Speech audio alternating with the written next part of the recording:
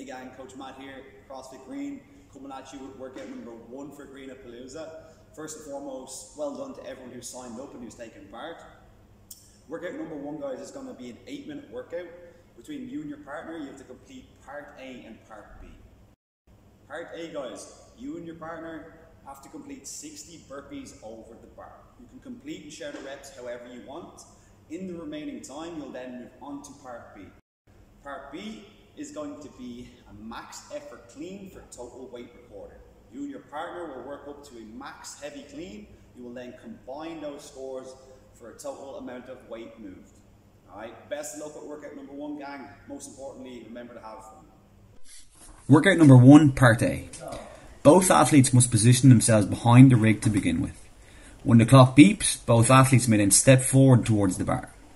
Athlete number 1 will then perform his or her burpee over the bar. As you can see from the video, you have a number of options to get yourself over. You can choose to jump, hop or step over the bar, but both feet do not need to leave the ground at the same time. Athletes must do a lateral burpee over the bar for the rep to count, and if your chest does not make contact with the floor, this will be counted as a no rep. Once the 60 repetitions are complete, you will then transition into part B of the workout. Part B is then a max effort power or squat clean from both athletes. When both athletes hit their heaviest weight, you will then combine your number for an accumulative score. Both athletes can load and deload weights on the bar at any point. Participants must do their best to stick to their designated area. If the bar deviates from that point, you must begin the next repetition back on your mark.